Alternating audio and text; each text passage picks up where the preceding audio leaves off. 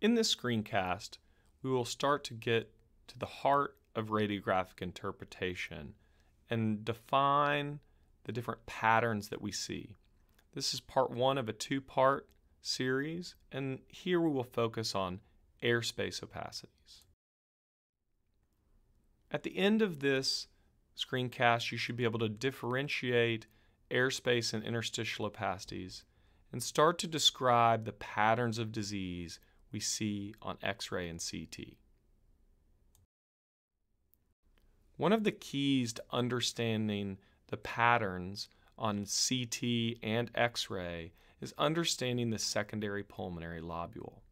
This is one of the smallest anatomic units that we can readily distinguish on chest CT. It's comprised of a terminal bronchiole with the alveoli, a central pulmonary artery, and then peripheral pulmonary veins and lymphatics. The peripheral portion of the secondary pulmonary lobule is what is commonly involved when there is an interstitial process.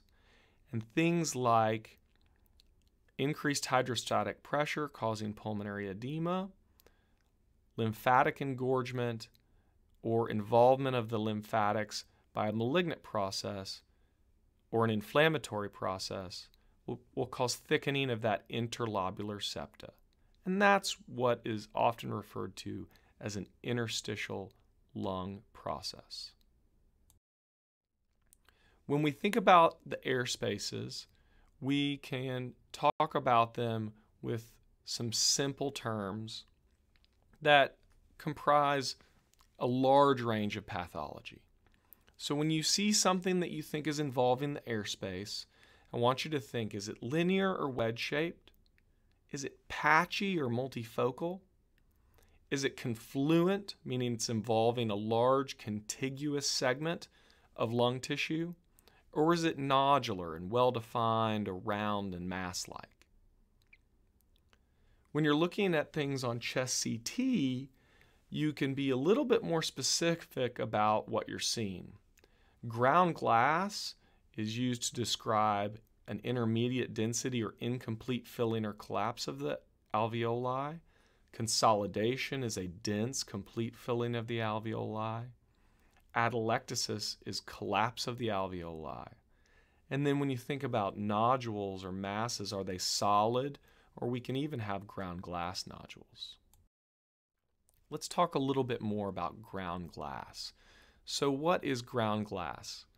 It is this intermediate density or incomplete filling of the air spaces.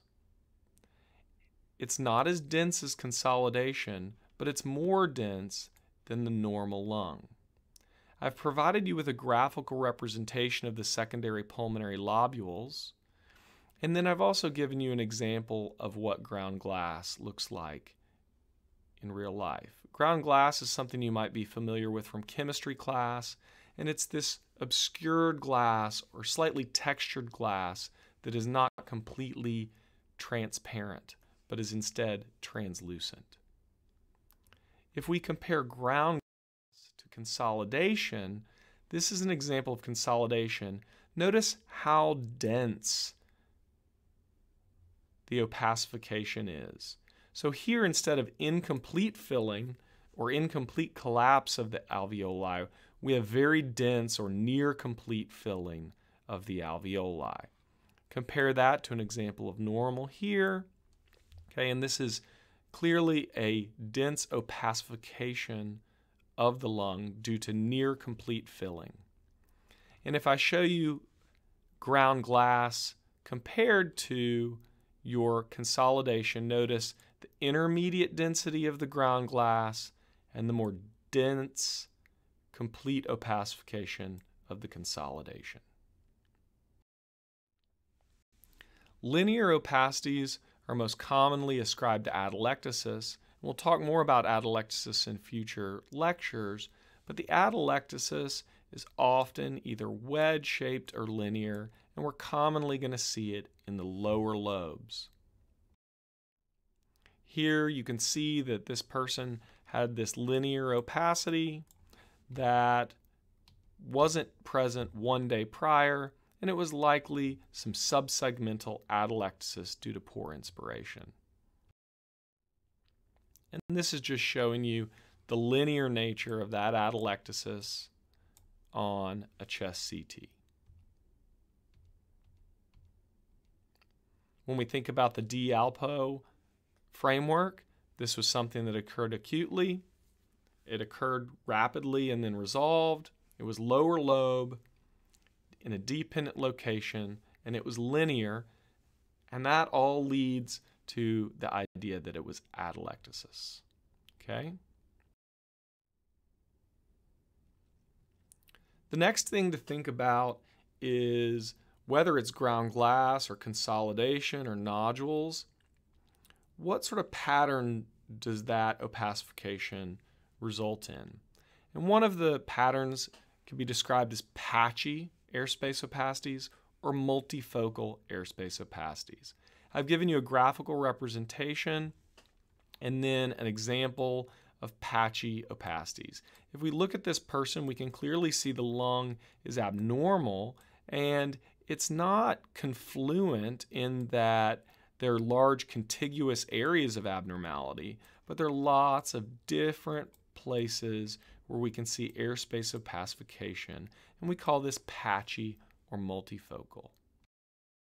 This is the chest CT in the same person, and we can again see these patches, predominantly consolidation, but not confluent consolidation, patchy areas of airspace opacity.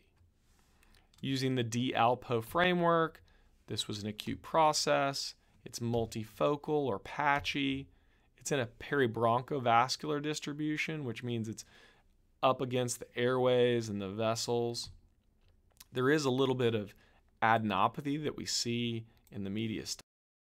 And this ends up being a case of bacterial pneumonia. Confluent is different than patchy in that it involves a greater proportion of the lung in a contiguous way.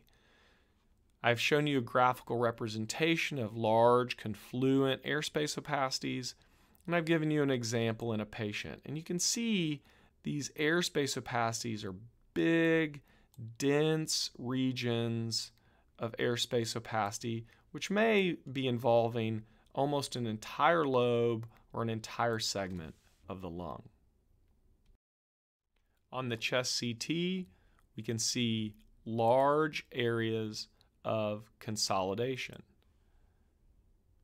The consolidation is confluent and dense. We do see some scattered areas of ground glass opacity, but predominantly the pattern is this dense, confluent airspace filling. Now, we don't know what's causing the airspace filling just based on the fact that it's confluent. So we have to start thinking about our D-Alpo approach. This was an acute process. It occurred very rapidly and sometimes can resolve rapidly, as you'd see after treatment with the appropriate medications. In this case, it's central predominant. There's relative sparing of the periphery of the lung. We're calling this, again, confluent consolidation. And we have pleural effusions. So we see these pleural effusions back here, small one on the left and a larger one on the right. And we also see that the heart is enlarged.